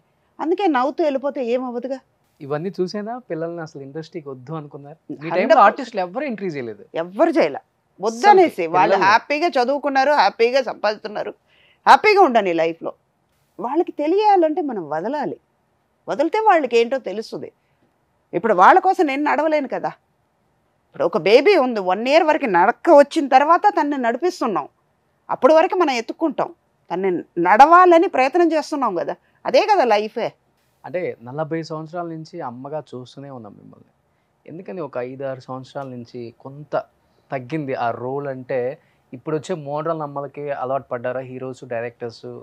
లేకపోతే ఫేడౌట్లే ఎందుకులే పాత అమ్మలు ఇప్పుడు మళ్ళీ ఇప్పుడు ఈ జనరేషన్కి కూడా వాళ్ళనే ఏం చూపిద్దాం, కొత్తగా చూపిద్దాం కొంచెం. ఇప్పుడు అంత అమ్మలు ఎలా ఉంటున్నారు, హీరోయిన్స్ లాగా ఉంటున్నారు. ఉండని హీరోయిన్గానే ఉండని పాపం. ఇంకోటి మా దీంట్లో ఏంటంటే చాలామంది అనుకుంటారు మేము చేస్తున్నావు అని. మాకున్న రికార్డు వేరే. ఒక డైరెక్టర్ ఈవీవి గారి దగ్గర 17 పిక్చర్లు చేశాను, రాఘవేంద్ర గారి దగ్గర 15 పిక్చర్లు చేశాను, కృష్ణ గారితో ఒక 6 పిక్చర్ చేశాను. ప్రతి హీరో అందరు ఫ్యామిలీతో, పెద్దరామారావు గారి దగ్గర నుంచి జూనియర్ ఎన్టీఆర్ వరకు చేశాను. వాళ్ళ ఫ్యామిలీని అందరితో వర్క్ చేశాను. ఇప్పుడు ఉన్న వాళ్ళకి చెప్పుకోమనండి రికార్డ్ లేదు కదా. వాళ్ళే ఇప్పుడు 2 పిక్చర్లు చేస్తారా అన్నది లేదు, వాళ్ళ స్టెబిలిటీ లేదు కదా వాళ్ళ దగ్గర. అలా అన్నప్పుడు వాళ్ళు మేము చేసుకున్నాం అంటే చెప్పుకోవడానికే లేదు. చేయగలరా అంటే ఇప్పుడు మోడర్న్గా చెయ్యొచ్చు, ఓకే, నేను చెయ్యలేను అని కాదు. నాకేంటంటే ఇప్పుడు ఇది వాటర్ బాటిల్ ఉంది, ఇక్కడ ఫ్లవర్ వేస్ ఉంది, ఒక పెన్ ఉంది, ఒక పేపర్ ఉంది అంటే ఇప్పుడు ఏ మదర్కి ఎక్కడ ఒక క్యారెక్టర్ ఇచ్చారంటే ఏ మదర్కి ఫుల్ లెంత్ క్యారెక్టర్ ఉంది? ఏ పిక్చర్లో చూసినా ఏ మదర్ ఒక డైలాగ్ మాట్లాడతారు, ఒక ప్రాపర్టీ లాగా నించోబెడతారు. అది ఎందుకు సుధా చేయడం? దాని బదులు సుధాకి ఇచ్చే బదులు ఇంకా చిన్న ఆర్టిస్ట్కి ఇస్తే వాళ్ళు బతుకుతారు కదా, ఒక నెలైనా బతుకుతారు కదా వాళ్ళు. సూపర్. అది చేయడానికి చాలామంది ఉన్నారు కదా. నేను ఆ క్యారెక్టర్ చేసి ఈ క్యారెక్టర్కి వచ్చి నించున్నానంటే నా మనసు ఒప్పుకోవట్లా, సెల్ఫ్ సాటిస్ఫాక్షన్ లేదు. అలా ఎన్ని సినిమాలు రిజెక్ట్ చేశారు ఈ మధ్య? చాలా వరకు ఫిల్టర్ చేశాను. అలా చేస్తుంటే నేను ఇప్పుడు 1000 దగ్గరికి వస్తున్నాను. ఇంకా ఒక 15-20 పిక్చర్లు చేస్తే 1000 పిక్చర్కు అయిపోతుంది. ఇంకోటి నాకు ఒక అడ్వాంటేజ్ ఏంటంటే, నాకు ఇందాక మనం చెప్పినట్టు 5 లాంగ్వేజ్ చేసిందంతా 100 days పిక్చర్స్, పెద్ద పెద్ద డైరెక్టర్స్, పెద్ద పెద్ద కన్సర్న్స్. ఒక పీరియడ్తో ఆగిపోయింది. ఒక మ్యాగజైన్లో వచ్చింది, ఒక 3-4 years ముందు కూడా వచ్చింది. మదర్ క్యారెక్టర్ అనేది ఇక్కడతో ఆగిపోయింది అని నా ఫోటో వరకు పెట్టేసి, ఒక కన్నాంబ గారి నుంచి అలాగ తీసుకొచ్చి సావిత్రి గారు, తర్వాత ఎంవి రాజమ్మ గారు, తర్వాత సుజాత గారు, వీళ్ళందరూ వచ్చి జయసుధ, సుధా, అన్నపూర్ణమ్మ, వీళ్ళందరూ వచ్చి లాస్ట్లో సుధా అని ఆగిపోయింది. వాళ్ళు తెలియకుండా రాసి ఉంటారు అది, చెప్పండి. అంతే, సుధాతో ఆగిపోయింది కదా. బట్ ఇప్పుడు వస్తున్న మోడ్రన్ అమ్మల్ని మీరు చాలా మంది చూశారు. మీ టైంలో ఉన్న ఆర్టిస్టులు కూడా కొంతమంది చేస్తున్నారు మోడ్రన్గా కష్టపడి మరి. ఒక పర్ఫెక్ట్ ఓకే ఈమె మోడ్రన్ అమ్మగా కూడా బాగా సెట్ అయింది అనిపించిన ఆర్టిస్టులు అంటే ఎవరని చెప్తారు? నాకు ఎవరు ఇప్పుడు అయితే అనిపించలేదు నాన్న. టు బి ఫ్రాంక్ చెప్పాలంటే ఎవరిని అనిపించట్లా. ఎవరి క్యారెక్టర్ వాళ్ళది అంతే. ఆ క్యారెక్టర్ వరకు చూస్తున్నాం. ఇందాక ఒక సాంగ్ చూశాను, మేము చేసాం, నేను, భరణి గారు, రాఘవేంద్ర గారిది, బ్రహ్మానంద గారు పెద్ద అబ్బాయి గౌతమ్ చేశాడు. ఆ పల్లకిల పెళ్లి కూతురు శారీ గురించి ఒక సాంగ్ ఉంది, చీరలోని గొప్పతనం ఏంటన్నది. ఇప్పుడు ఆయన చెప్పింది కరెక్టే. ఎప్పుడైనా ఎండకి వెళ్తున్నాం, గొడుగులాగా వాడుకోవచ్చు. పిల్లలకి పాలు తాగిన తర్వాత ఇది పెద్ద గుడ్డ. ఒక్కొక్కసారి నేను అంటాను, వీళ్ళు వెక్లాత్ ఇవ్వలేదు, షూట్లో ఉన్నప్పుడు వెక్లాత్ క్లాత్ అంటాం, చెమట పడుతుంది, లేదు అనగానే ఇదిగో అలా అనేస్తాం. ఇది పెద్ద హ్యాంకర్చిఫ్, ఇది కప్పుకోవచ్చు. ఏమీ లేకపోయినా చలికి కప్పుకుని పడుకోవచ్చు. చాలా వరకు ఉంది శారీలో. మోడర్న్ డ్రెస్లో కూడా చేయలేము, చూపే వేరేగా ఉంటుంది. కొంతమంది చూపు ఓ బాగుంది కదా డ్రెస్ అనుకుంటారు, కొంతమంది అంటారు. అవన్నీ ఎందుకు? మంచి శారీ కట్టుకుని వెళ్తే అది మంచి శారీయో లేదా ఫేడ్ అయిన శారీయో బాగుందండి. మనం ఫస్ట్ ఎంట్రీలో బాద్షాకి ఒక సాంగ్ వేసాం, జూనియర్ ఎన్టీఆర్తో కలిసి కాంబినేషన్. మీరు పెద్ద ఎన్టీఆర్ గారితో యాక్ట్ చేశారు, కూతురుగా అన్ని రకాలుగా చూసాం మేము. అండ్ చిన్న ఎన్టీఆర్తో కూడా స్టెప్లు వేశారు. చిన్న ఎన్టీఆర్ ఎలా ఉంటుంది ఆ స్వభావం? కానీ చాలా మంచి పిల్లోడు, డౌన్ టు ఎర్త్, అల్లరి పిల్లోడుగా ఉండేవాడు. ఇప్పుడైతే అంటే వాడు అనాలి, వాడు అని ఎందుకు అంటున్నానంటే నా కొడుకు లాంటి వాడు. మేబీ ఆయన స్టేటస్ వారు అనాలి, కానీ నా కళ్ళ ముందు పెరిగిన పిల్లలు నా పిల్లలు లాంటి వాళ్ళు, నా కొడుకు లాంటి వారు. ఆ పిల్లోడిని నేను అలా చూశాను. అంత అల్లరి, మామూలు అల్లరి కాదు ఆ పిల్లోడిది. ఆ కారు వచ్చి ఆగిందంటే మన మీద కొట్టేస్తాడేమో అని భయం ఉండేది. అంత స్పీడ్గా ర్యాష్గా ఉండేవాడు. ఇప్పుడు తను క్వైట్ ఆపోజిట్గా, తను ఎంత ఉండాలి, ఏ ఫ్యామిలీలో ఎలా ఉండాలి అనేది ఉంటున్నాడు. కానీ అల్లరి చెయ్యడంలో మాత్రం అల్లరి అలాగే ఉంది. ఆ మర్యాద, ఆ పెరిగే వాతావరణం, పెద్దవాళ్ళంటే ఎంత గౌరవం ఇవ్వాలి అన్నది. మొన్న భాషలో కూడా చూసేటప్పుడు తను అదే అన్నారు, మీ తాతగారితో కూడా నేను పనిచేశాను, ఇప్పుడు మీతో కూడా పనిచేస్తున్నానంటే చాలా గర్వంగా ఉంది.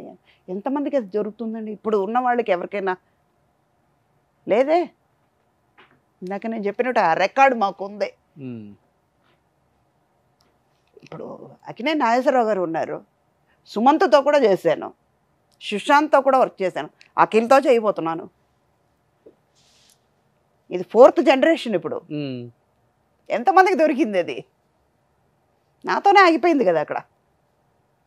ఎన్ని రోజులు పట్టింది ఆ సాంగ్ షూట్? ఇద్దరు కలిసి డాన్స్ స్టెప్పులు వేసింది. నైట్ షూట్ అంతే, ఒక 2 hours అయిపోయింది. నేను అన్నా, తారక్ కొంచెం స్లోగా ఆడమ్మా, మీ అంత స్పీడ్ రాదు నాకు. మీరంటారా ఆ మాట? ఊరుకోండమ్మా, మీరు ఆ మాట అంటావు ఏంటి అన్నారు. 1 mark వెళ్దాం ఏంటో నాకు అనిపిస్తుంది అనగానే, రెండోది సెకండ్ వద్దమ్మా, చాలా బాగుంది, మీరు చాలా బాగా చేశారు, ఇంకెందుకమ్మా అన్నారు. స్ప్రెయిన్ అయిపోయింది. ఎందుకు డౌన్ టు ఎర్త్ అంటున్నానంటే, ఆ పిల్లోడు కాలు స్ప్రెయిన్ అవ్వగానే తనకున్న స్టేటస్గా పరిగెత్తుకుంటూ వచ్చి కాలు పట్టుకుని అమ్మా అయ్యో ఏమైంది అనాల్సిన అవసరమే లేదు. మీది స్ప్రెయిన్ అయిపోయిందా? కాలు స్ప్రెయిన్ అయిపోయింది, స్కిడ్ అయ్యి ఆ ఫ్లోర్లో స్కిడ్ అయ్యి 7 acre చేస్తున్నాం అది సాంగ్. నైట్ 2 o'clock చేస్తున్నాం. నేను వేరే షూట్ నుంచి ఈవినింగ్ వెళ్ళాను, నైట్ ఆ సాంగ్ చేస్తున్నాము. అది ఫినిష్ అయిన తర్వాత సెకండ్ టేక్కి వెళ్దాం అనవసరంగా చెప్పాను. అది ఇందాక బాగుంది కదమ్మా నేను చెప్తున్నాను కదా అన్నాడు. లేదమ్మా సెకండ్ టేక్ వెళ్దామని ప్రాక్టీస్ చేస్తుంటే స్కిడ్ అయింది, కాలు స్ప్రెయిన్ అయింది, వెంటనే వాసిపోయింది. తను వచ్చి స్ప్రే చేసి కాలు పట్టుకుని లేదు నాన్న అంటే, లేదమ్మా మీరు అమ్మలాంటి వాళ్ళు మీరు చేయడం తప్పు లేదు అన్నారు తను. అంటే నేను హీరో ఎందుకు చేయాలి? అది చూడండి అయ్యా చెప్పడానికి క్షణం పట్టదు. అలా ఇలా చూసి వెళ్ళిపోయే వాళ్ళని కూడా చూసాం. అది చెయ్యొచ్చు కానీ చేయలేదు. God bless. ఈరోజు పాన్ ఇండియా స్టార్ అయ్యారు, అందుకే ఆ డౌన్ టు ఎర్త్ ఉండబట్టే కదా. మేబీ అయ్యి ఉండొచ్చు. మీలాంటి వాళ్ళు చెప్పడం అదంతా బ్లెస్సింగ్గా తీసుకుంటున్నాను. మేబీ మీరందరూ చిన్నవాళ్లే అయినా కూడా ఇది కొంతమంది నోట్లో అంటున్నారు కదా, అదంతా నాకు దొరికింది కదా. సో ఒక పాన్ ఇండియా స్టార్ గురించి చెప్పారు, ఇంకిద్దరు పాన్ ఇండియా స్టార్స్ మిగిలిపోయారు మీరు చెప్పాల్సిన వాళ్ళు, ప్రభాస్ అండ్ అల్లు అర్జున్. ఈరోజు మీరు యాక్ట్ చేసినప్పుడు ఒక సౌత్ ఇండియా స్టార్స్ లేకపోతే తెలుగు స్టార్సే మీరు వర్క్ చేసినప్పుడు తెలుగు వరకే తెలుసు, అండ్ అల్లు అర్జున్ గారు అంటే మల్లు అర్జున్ అక్కడ కొంత తెలుసు. బట్ ఈరోజు పాన్ ఇండియా పాన్ వరల్డ్ అయిపోయారు, ఎలా ఉంటుంది? కానీ ఇది ఇప్పుడే కాదు నాన్న, నేను మలయాళం పిక్చర్ చేస్తున్నాను, దట్స్ 2000 అనుకుంటా. అల్లు అర్జున్ని అప్పుడు ఆర్య అవన్నీ వరుసగా వచ్చింది, బన్నీ అవన్నీ వచ్చింది టైం అది. మలయాళం పిక్చర్కి వెళ్తే నన్ను ఇలా ముట్టుకుని చూసేవాళ్ళు అక్కడ ఉన్నవాళ్ళు. అదేంటయ్యా ఇలా చేస్తున్నారు అంటే, లేదమ్మా అల్లు అర్జున్ అంటే వీళ్ళకి చాలా ఇష్టం, అంటే మీతో కలిసి పనిచేశారు కదా, మిమ్మల్ని ముట్టుకుంటే అర్జున్ని ముట్టుకున్నట్టు చాలా హ్యాపీగా ఫీల్ అవుతారమ్మా, సెకండ్ ఇవ్వండి అనేవాళ్ళు ఆయన. అప్పుడే తను పాన్ ఇండియా ఆర్టిస్ట్ అయ్యారు. ఇప్పుడు మీరు చెప్పినట్టు పాన్ వరల్డ్, నేను అనేది 2000లోనే అయిపోయింది ఆయనకి. తర్వాత మహేష్ బాబు గారికి తనకు ఉంది. కేరళలో ఎక్కడికి వెళ్ళినా మహేష్ బాబు, ఈవెన్ కర్ణాటక వెళ్ళినా కూడా అది అందరూ అనేవాళ్ళు. ఇదే మాట మనం ఉపేంద్ర గారు అడిగారు, మీరు ఇంతమందితో వర్క్ చేశారు, ఎవరితో మీరు కంఫర్టబుల్గా ఫీల్ అయ్యారు అన్న. ప్రతి ఒక్కరితోనండి అన్న. ఎందుకంటే వాళ్ళతో అలాగే చిన్నప్పటి నుంచి చూస్తున్నాం కదా. కృష్ణ గారితో చేశారు కాబట్టి మహేష్ బాబుని చూస్తాను. తర్వాత చిరంజీవి గారు మేము గ్యాంగ్ లీడర్ చేసేటప్పుడు రామ్ చరణ్ చిన్న పిల్లడు, ఎన్టీ రామారావు గారితో మేజర్ చంద్రకాంత్ చేస్తున్నప్పుడు జూనియర్ ఎన్టీఆర్ వచ్చి కూర్చునేవారు. తను చిన్న చిన్న పిల్లలు కదా, ఇప్పుడు వాళ్ళు పెరిగారు. మేజర్ చంద్రకాంత్లో మనోజ్ నా కొడుకు, తను అనేవాడు ఏదైనా తిడితే వాళ్ళ మదర్ తిడితే నేను ఆ అమ్మ దగ్గరికి వెళ్ళిపోతాను. అక్కడ నాచారం స్టూడియోలో నా రూమ్లోనే కూర్చునేవాడు, నేనే తినిపించేదాన్ని. మధ్యాహ్నం భోజనం నేనే వాడికి తినిపించేదాన్ని, నా ఊళ్ళోనే కూర్చునేవాడు. అలా అన్నప్పుడు పిల్లలు నా పిల్లల్లాగానే కదా వాళ్ళు. చాలా తక్కువ మంది దక్కుతుంది ఈ అదృష్టం. ఇప్పుడున్న స్టార్స్ని మనం ఇలా చూసాం, ఇప్పుడు ఇలా ఉన్నారు, హ్యాపీగా కూడా ఉంటుంది, గర్వంగా ఉంటుంది. ఇప్పుడు ఉన్న వాళ్ళకి అది ఛాన్స్ దొరకలేదు. పిటి ఉంది, రియలీ చాలా బాధగా ఉంది, వాళ్ళకి అది దొరకలేదు కదా. ఇంకోటి ఏంటంటే వీళ్ళందరూ ఆ బాండింగ్ మిస్ అవుతున్నారు ఇప్పుడు ఉన్నవాళ్ళు. మాకు అలా లేదు, మాతోనే కూర్చుని మాట్లాడేవాళ్ళు. మొన్న ఇప్పుడు సీతారా వాళ్ళది చేస్తున్నాను, వైష్ణవ్ తేజ్ మదర్గా. నేను మళ్ళీ మొదలైంది రావటం కొంచెం లేటే కానీ, అంటే ఇందాక చెప్పినట్టు మంచి క్యారెక్టర్ ఉండాలి. మొన్న వాళ్ళు డేట్ అడిగేటప్పుడు ఇంకో పిక్చర్ కన్నడ పిక్చర్కి నేను వెళ్తున్నాను, కన్నడ డైరెక్టర్, తెలుగు పిక్చర్కి నేను కాశీ గారు. Opposite character. సుధా అంటే ఇలా కూడా చేస్తారా అన్నట్టు. అది రివీల్ చేయలేను, ఆ పిక్చర్ వచ్చేటప్పుడు మీరు చూడండి, ఓ ఇలా కూడా మీరు చేస్తారా అంటారు, ప్రతి ఒక్కళ్ళు అంటారు. ఒక ఆమె వచ్చేటప్పుడు అందరూ అన్నారు కదా, బా భలే ఉంది ఆ క్యారెక్టర్, అంటే ఎంత సాఫ్ట్గా ఉండి చివరికి అలాగ దిగుతుంది, చేయగలుగుద్ది అనే పేరు వచ్చింది. అలాంటిది ఈ క్యారెక్టర్.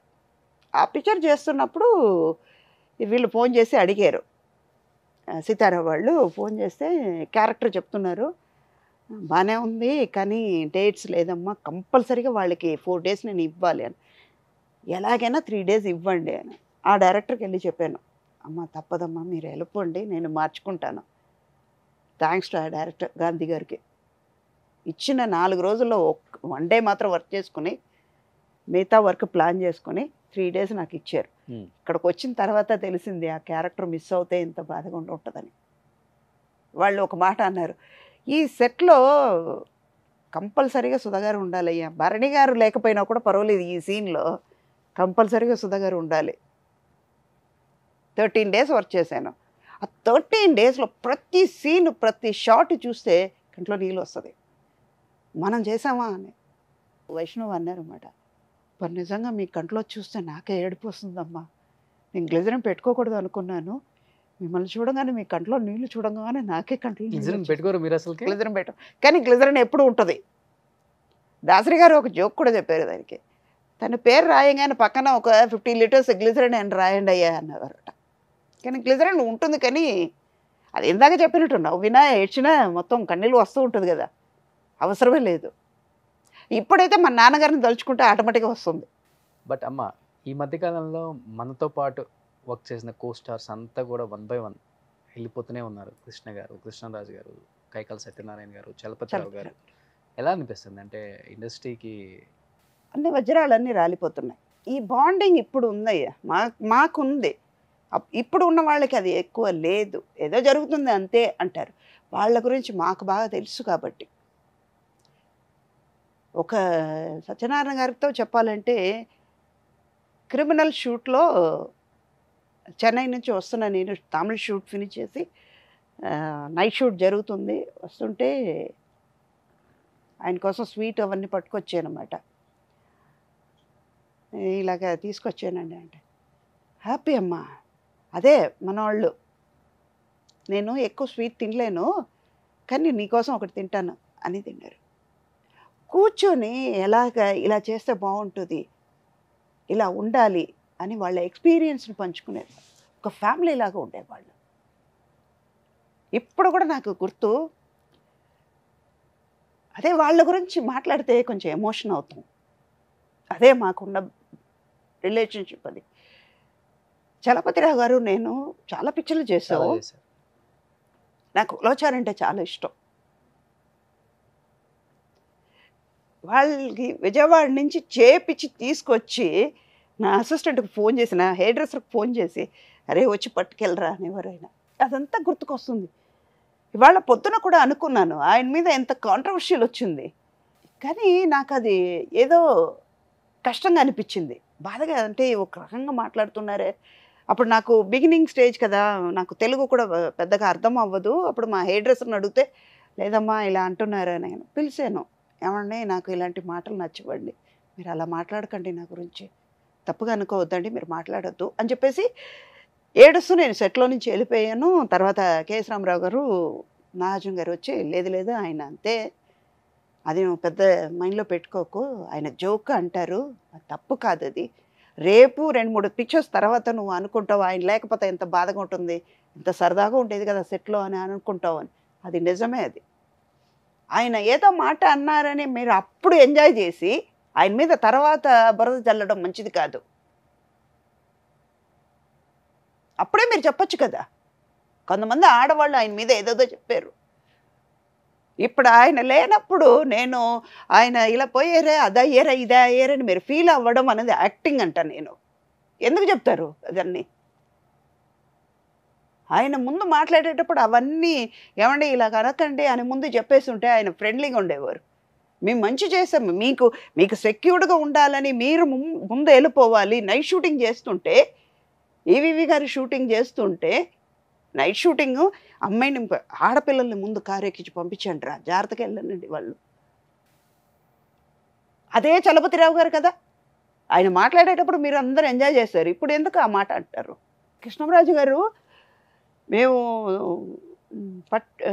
రాజమండ్రిలో షూటింగ్, ముత్యాల సుబ్బయ్య గారిది, రాధిక, నేను, కృష్ణరాజు గారు అందరూ వాళ్ళ ఇంటికి భోజనానికి తీసుకెళ్తే అన్నీ నాన్ వెజ్ ఉంటుంది. రాజవాళ్ళు ఇంట్లో ఎలా భోజనాలు పెడతారు, భోజనం పెట్టి చంపేవాళ్ళు అంటారు వాళ్ళని, కడుపు నిండుగా పెడతారు. కానీ అన్ని నాన్ వెజ్ ఉంటే నేను టేబుల్లో ఇలా చూసి సారీ అండి అన్నాను. ఏమా అన్నారు. లేదండి నేను వెజిటేరియన్ అండి అన్నారు. నాన్ వెజ్ తినవమ్మా అన్నారు. లేదండి నేను వెజిటేరియన్ అన్నాను. పిలిచారు, పిలిచి వెంటనే రే వెజిటేరియన్లో ఏమేమి చేయగలుగుతారో మొత్తం చేయండి. అలాంటి రిలేషన్షిప్ ఉంది మాకు. ఈ హీరోలకి దగ్గర కొంతమంది మేనేజర్స్ అని వాళ్ళు వచ్చేసి సగం మొత్తం ఇండస్ట్రీని పాడు మెయిన్ చేశారు. కారణం ఏంటి తెలుసా? మనం ఏం అనకపోయినా కానీ మన మీద వెళ్ళి బ్యాడ్గా అక్కడ ఏదో ఒకటి చెప్పేయటం, అట్లా అనుకుంటున్నారు ఇట్లా అంటున్నారండి, మనం మీరు కావాలని స్వయంగా ఆలోచించరా? అలా మనం కలవకూడదండి, మన స్థాయి ఇదండి, మనం అట్లా ఉండాలండి, మనం అలా అంత హోదాగా ఉండాలి, మనం స్టార్ హీరో కదా, ఇవన్నీ సగం మేనేజర్సే చెడగొట్టారు ఇండస్ట్రీని. చెప్తారమ్మా, ఓకే, వాళ్ళు చెప్పినా కూడా మీరు కొంచెం ఆలోచించాలి కదా. ఇప్పుడు మా వాళ్ళు ఉన్నారు, అమ్మ మీరుతో వీళ్ళు వాళ్ళతో మాట్లాడకండి, రేపు వాళ్ళకి ఏ టాలెంట్ ఉందో ఎలా వస్తారో తెలియదు. ఇప్పుడు చెప్పే వాళ్ళకంటే ఎవరి మీద చెప్తున్నారో వాళ్ళు పైకి వెళ్ళొచ్చు. ఇంకా ఆశ్చర్యం ఏంటంటే ఎక్కడన్నా పొరపాటున ఏదైనా పబ్లిక్ ఫంక్షన్లో కలిసి ఒక 2 నిమిషాలు మాట్లాడదామని అలా మాట్లాడుతుంటే వెనక నుంచి లాగుతూ ఉంటారు అనమాట. ఇంకా చాలే మాట్లాడింది, వచ్చేయండి సార్ బిజీగా ఉన్నారు. ఇప్పుడు కెమెరా ముందుకు వచ్చేటప్పుడు మేమందరూ యాక్ట్ చేస్తున్నప్పుడు అందరూ ఉండి కదా యాక్ట్ చేస్తున్నాం, అప్పుడు మీరు చెప్పలేదే ఈ మాట? అప్పుడు మీరు స్టార్ అండి, అక్కడ వాళ్ళ పక్కన కూర్చోకండి, వాళ్ళ పక్కన యాక్ట్ చేయకండి అని చెప్పారండి. ఎందుకు చెప్పరు? కెమెరా ముందుకు వచ్చేటప్పుడు వాళ్ళు పిక్చర్స్ చేసినంత వరకు, వాళ్ళ దగ్గర మీరు పని చేస్తున్నంత వరకుమే. ఇప్పుడు ఎవరో కాదమ్మా, నా మేనేజర్ నాకు చెప్పారంటే, అమ్మ ఈ పలానా పిక్చర్ వస్తుంది, పలానా క్యారెక్టర్, నాకు సెల్ఫ్ సాటిస్ఫాక్షన్ ఉండాలి, చెయ్యబోయేది నేను. ఇప్పుడు ఎవరో కాదు, ఇప్పుడు నా దగ్గర పనిచేసేవాడు ఉన్నాడంటే వాడి పేరు చెప్పి ఎలా చెప్తారు? సుధాగారి దగ్గర పనిచేస్తున్నారు అని చెప్తారు. కానీ ఇప్పుడు శ్రీను ఉన్నాడు, కుమార్ ఉన్నాడు, నాగేష్ అని ఉన్న అబ్బాయి ఉన్నాడంటే నాగేష్ దగ్గర సుధాగారు పనిచేస్తున్నారని చెప్పరు. సుధాగారి దగ్గర వీళ్ళు పనిచేస్తున్నారు అంటే నా ఆలోచన నాకు ఉంటుంది, నా ప్రైవసీ నాకు ఉంటుంది, నా సెల్ఫ్ సాటిస్ఫాక్షన్ నాకు ఉండాలి. నా ఆలోచన నాలో ఉన్నప్పుడు వాళ్ళు ఎంత చెప్పినా ఒక సెకండ్ నేను ఆలోచిస్తాను, ఎందుకు చెప్తున్నారు అని. మంచి చెడు ఆలోచించాలి కదా. చెప్పని వాళ్ళు చెప్పేది వాళ్ళు కొనం, ఆలోచించేది మన ప్రైవసీ మనది, స్వతంత్రం మనది. కేవలం మేనేజర్స్ వల్లే ఇప్పుడున్న ఆర్టిస్టులకి, ఇప్పుడున్న జనరేషన్కి బాగా మెయిన్ రావడం మొబైల్, క్యారవెన్, అది సౌకర్యం కొద్దీ వాళ్ళు ఇస్తున్నారు. బట్ అవన్నీ ఉన్న షూట్ లేనప్పుడు సండేనో ఎప్పుడో బాగా కలిసేవాళ్ళు. అప్పుడు 100% చిరంజీవి గారు అందుకే కదా 1980s రీయూనియన్ పెట్టుకుంది ఆయన, కలవాలి మనం అందరిని కలుస్తాం అమ్మా. ఇప్పుడు ఆర్టిస్ట్, లేడీ ఆర్టిస్ట్ అందరూ ఉన్నాం, ఒక్కసారి జెంట్స్ 80s అందరూ కలుస్తాం, ఆ రోజు చూడాలి మమ్మల్ని. మా ఫ్యామిలీ కూడా మర్చిపోతాం, పిల్లలు ఎవరు గుర్తుకురారు, హ్యాపీగా ఉంటాం. సో ఇది ప్రజెంట్ జరుగుతుంది అనమాట. బాధ అనిపిస్తుంది, బట్ ఒకందుకు మళ్ళీ మంచిగా కూడా అనిపిస్తుంది. సరే, అదే ఇందాక బిర్యానీకి అదే అది. బట్ ఇప్పుడున్న జనరేషన్తో మింగిల్ అవుతున్నారు కాబట్టి మీకు ఆల్రెడీ చూసిన వాళ్ళు కాబట్టి మీకు ఒక గౌరవం ఉంటుంది ఎప్పటికి కూడా. ఇప్పుడు చిరంజీవి గారి ఫ్యామిలీలో ఆల్మోస్ట్ అందరితో యాక్ట్ చేశారు. చరణ్, బన్నీ, వైష్ణవ్, సాయిధం, అందరితో. నాగేశ్వర గారి ఫ్యామిలీతో నాగార్జున, సుశాంత్, సుమంత్ అందరూ అయిపోయింది.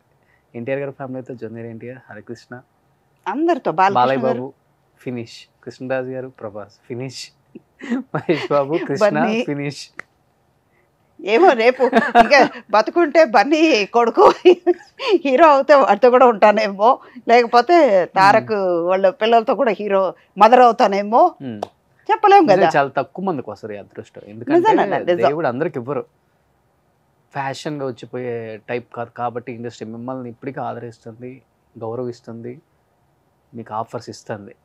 అండ్ బట్ మిడిల్లో మీరు తీసుకున్న గ్యాప్ అని చాలామంది అనుకుంటారు, కానీ ఇండస్ట్రీ మీకు ఇచ్చింది గ్యాప్ అంటారు. అది ఇండస్ట్రీ మీకు ఇచ్చిన గ్యాప్ కాదు, మీరు ఇండస్ట్రీకి ఇచ్చిన గ్యాప్. మంచి క్యారెక్టర్స్ చేసి ఇలాంటి క్యారెక్టర్స్ చేస్తే ఏంటి ఇప్పుడు అంత మంచి చేసిన ఇలా డమ్మీగా నిలబడిపోయారు అని ఆడియన్స్ అనుకోకూడదు. ఇప్పుడు పక్కన ఉన్న వాళ్ళే అంటారు, మనలో మన పక్కన పనిచేసే వాళ్ళే, నిన్న ఆ క్యారెక్టర్ చేశారు, దీనికి ఎందుకు వచ్చారండి మీరు, ఇచ్చేవారు అంటారు.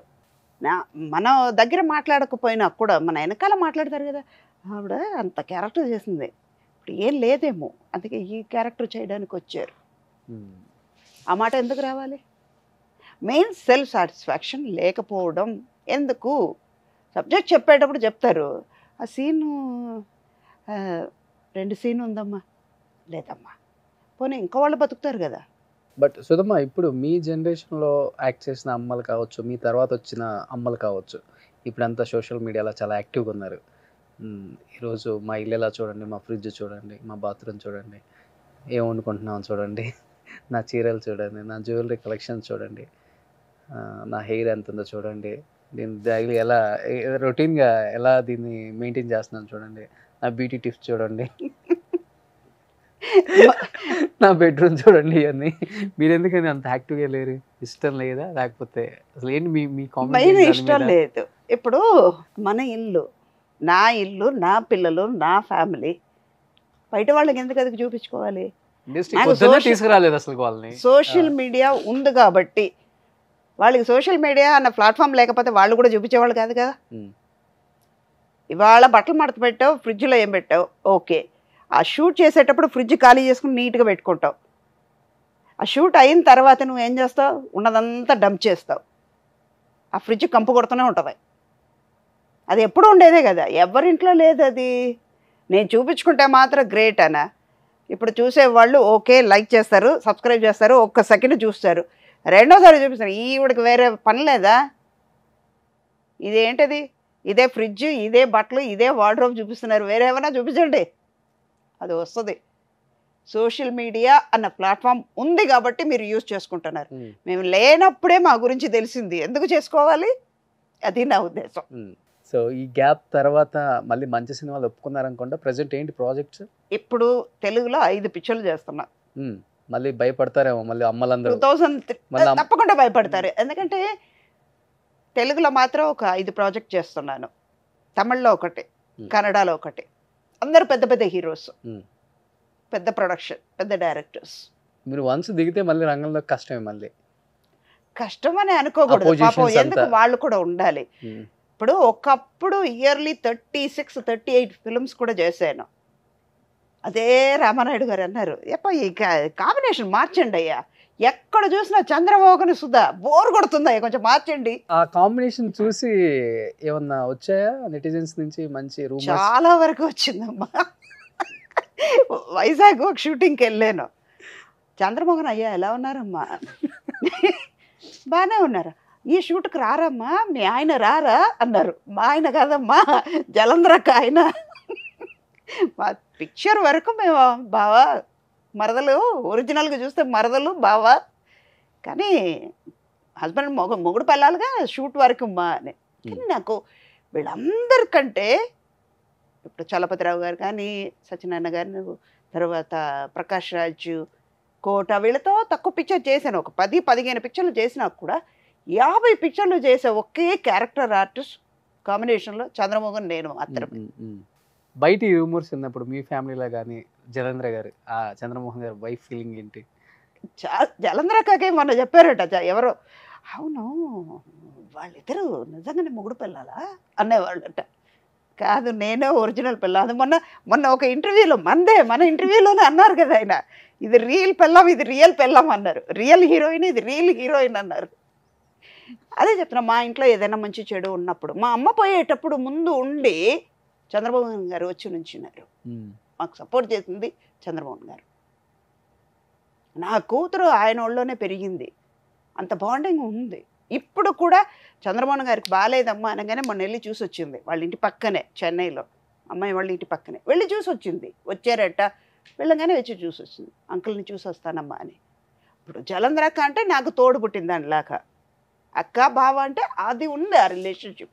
సో ఇప్పుడు వైష్ణవ్ తేజ్ ఒకటి, ఇంకేం జరుగుతుంది? ఇప్పుడు కంచర్ల అని ఒక పిక్చర్ చేస్తున్నాను నేను, కాశీ గారు ఇద్దరు. అబ్బాయి మనం కంచర్ల అచ్చిరెడ్డి అని వైజాగ్ వాళ్ళది. తర్వాత కన్నడలో కబ్జా, ఉపేంద్ర గారు, నేను, సుదీప్, కామరాజు, శ్రేయ, పెద్ద మంచి క్యారెక్టర్. అది యాక్చువల్గా చెప్పాలంటే నాకంటే సీనియర్స్ చేయాల్సింది. నేనే కావాలండి డైరెక్టర్ నా కోసం డేట్ వెయిట్ చేసి ఇచ్చారు. లాస్ట్ సీన్ చేసేటప్పుడు ఉపేంద్ర గారు నిజంగానే చేయబట్టుకుని, నేను కూడా అనుకున్నానమ్మా ఈ క్యారెక్టర్ ఈవిడ ఎలా క్యారీ అవుట్ చేస్తారని. చాలా హ్యాపీగా ఉందమ్మా అన్నారు ఆయన. అంటే ఆ మాట చాలు కదా. అలా తమిళ్లో ఒక అరం చెయ్యి అని బాలగారు, కేఎస్ రవికుమార్ గారి దగ్గర అసోసియేట్గా ఉండేవారు. ఆయన పిక్చర్ చేస్తున్నాను నేను, ఆర్ సుందరరాజన్ గారి. తెలుగులో ఇంకా 2 పిక్చర్లు చేస్తున్నాను, ఇంకా నేమ్ పెట్టలేదు. ఒకటేమో ఫోన్ నంబర్ అని పెట్టారంట, వైజాగ్ సత్యానంద గారి దగ్గర శిష్యుడు అబ్బాయి వంశీ అని. అది కూడా చాలా సరదాగా ఉన్న క్యారెక్టర్. ఒక్కొక్కటి ఇప్పుడు చేసేదంతా ఒక్కొక్క డిఫరెంట్ జోన్లో ఉంటుంది క్యారెక్టర్. 40 సంవత్సరాలైనా కానీ నిజంగా ఇండస్ట్రీలో ఎటువంటి ప్రౌడ్నెస్, ఎటువంటి అసలుకి ఎవరి మీద జలస్ లేకుండా నాకు వచ్చింది ఏంటో, నేను సంపాదించింది ఏంటో, నా ప్రాప్తం ఏంటో అనేవాళ్ళు చాలా తక్కువ మంది ఉంటారు, అరుదుగా ఉంటారు. అండ్ దట్ 4th జనరేషన్తో వర్క్ చేసిన వన్ అండ్ ఓన్లీ యాక్ట్రెస్గా మిగిలిపోతారు హిస్టరీలో కూడా. ఇలానే ఉండండి, హ్యాపీగా ఉండండి, ఇంకా మంచి మంచి సినిమాలు చేయాలని మనస్ఫూర్తిగా కోరుకుంటున్నాను. Thank you so much. Thank you.